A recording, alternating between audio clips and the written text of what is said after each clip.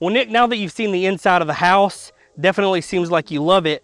It's a pretty impressive budget you have as well. What is it that you do again? Oh yeah, I work in my family business. My dad and his business partner, you know, they have a worm farm. A worm farm? Yeah. Really? What's it called? It's called I Got Worms. Interesting. Well, anyway, it seems like you love the house. What do we have to do to get you in today? Well, I'm really having trouble understanding like the full size of the property line. Is there a better way you could show me that? You know, there's got to be a better way.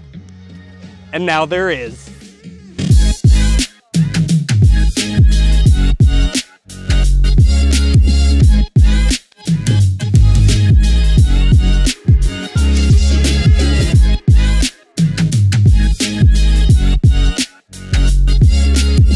Yeah, I mean, now I totally get it. I can see the entire area and the property line. I'm good to go.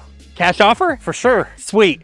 All right, this is George Edmondson with MotionVFX Realty, and today we're talking about mTracker 3D Area. Who are you talking to? On to the tutorial. mTracker 3D Area is finally here. As you can see here, we have already gone ahead and applied mTracker 3D, and we have clicked the track button. So this clip is now tracked. So the next thing we would want to do is go over and copy our track. Then we can go over to where mTracker 3D Area is located, which is a brand new section in our titles, mTracker 3D Area. mTracker 3D Area comes with 23 area titles, and they're all a lot of fun. For this one, why don't we just pick one up? Let's pick up number 11. How about it? We are going to drag it in on top of our clip. Let's go ahead and drag that out so that it is filling the entirety of our clip. And you can see here we need to paste our tracking data. So let's click paste. And then we can see tracking data saved successfully and done. And here is where the magic happens. So we're all familiar with our gizmo in mTracker 3D. With this one, however, we get to do something a lot of fun, which is we start to click and we start to outline our area. I'm not holding anything down. I'm simply just clicking with my gizmo, and we are going to start outlining this area here all the way around because we are showing this off. So we are just clicking away as we are outlining these points.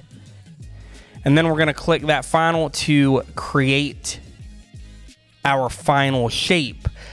Over in our inspector, I'm going to go ahead and turn the in animation. I'm going to turn it off so that we can see our outline here a bit better. And we're going to just kind of scrub forward, and there now you can see our outline is perfectly following that patch of dirt there across the street from my house. Now, once you select each of these points, you'll notice you get a pop-up box. If you click this button here to the left, that will just delete the point.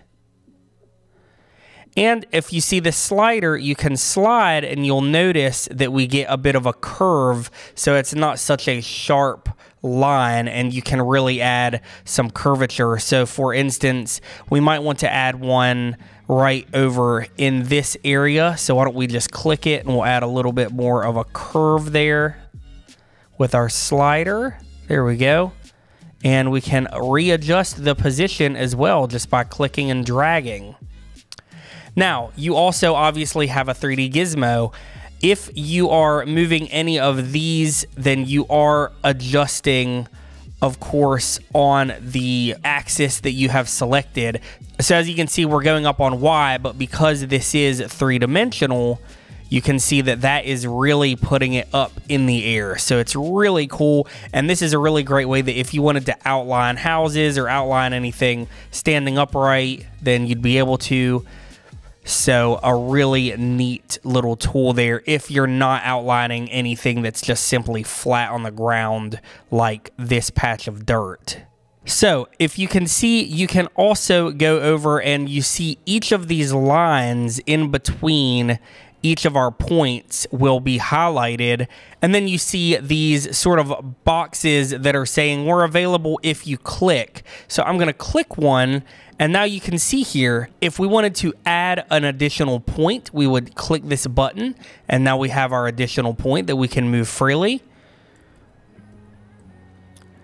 Or if we see here, this is where our labels come in, and you can add up to 16 different labels, which is kind of incredible. So you can get a lot of information on there if you'd like. So why don't we click this one here, and we can go in and we can add label 1, and boom, there is label 1, and it's gonna just by default kind of be laying there on the ground in between those 2 points.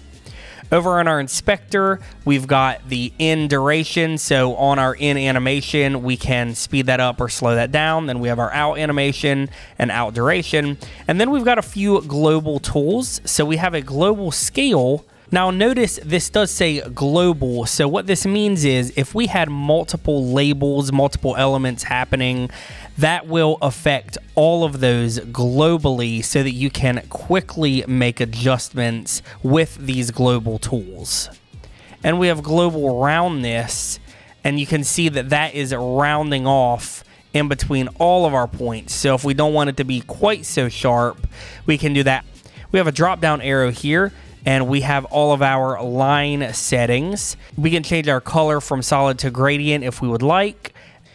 We have our line size, if we want to outline that a bit stronger, which honestly I kind of do. We have our line width.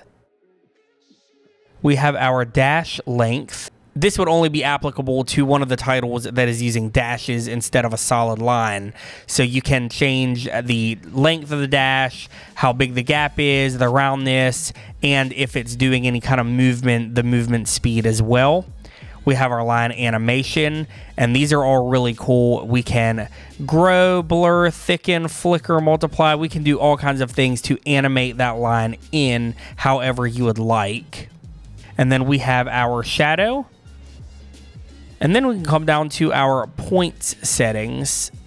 So again, this is going to change our points if we would like those to be visible. You can change the color, roundness, smoothness, etc. And we have the clear path option. So if we were to click this, that means all of this goes away and you start over. Now we have our labels options and our frames for our labels. So why don't we come on down to our label, and let's just call this Josh's Land.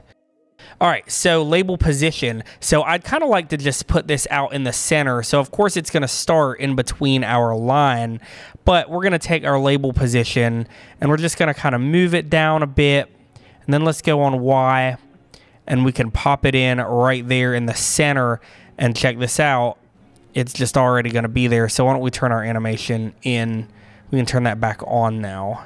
There we go. So I'm just going to use my arrows here, and we can see that that's kind of growing in, and then there's some great animation, and then we've got Josh's Land there just smack in the center. All right, that looks cool, but we can do so much more. So let's go back over to our labels position, and you can see we also have a label rotation. I would like to actually rotate this and be a little bit more 3D feeling. So I'm gonna kind of rotate it here, and then we're gonna push it up on Z so that it's kind of floating. And now you'll see, let's use our arrows. It is going to animate in, and then we are seeing that that is Josh's Land, and it's just kind of floating above there. It looks so stinking cool. Another super cool feature is the fill option. So if we go down here on mTracker area number 15, we have the fill design opacity. We've got our fill design color that you can obviously make changes here as well. Each preset has its own unique fill design, and they're all fully customizable. We can change from a design to a solid if we would like, or even a drop zone. Check that out on the solid. If you wanted, you could do some sort of a luma mask, or maybe even fill it with green and key it out. And then we can set our drop zone, of course, and we can make changes to the size, scale, rotation, etc. So if you wanted to maybe put some house plans in or something like that, as you see here, super useful and really easy to do. We can set a fill caption and that is going to have a caption there along with our drop zone. And then of course we can make changes to our text parameters so that we can get the composition exactly how we want it. And that honestly is about it. mTracker 3D Area is so easy to use. It is very intuitive. You have all of your options here in your inspector, and you can work really quickly. And of course with mTracker 3D, you can integrate the other mTracker 3D expansions and titles along with this to get really creative. We hope that you find this tool useful. We can't wait to see what you do with it. Again, my name is George Edmondson with MotionVFX.com. Be sure to subscribe, and we'll see you on the next one.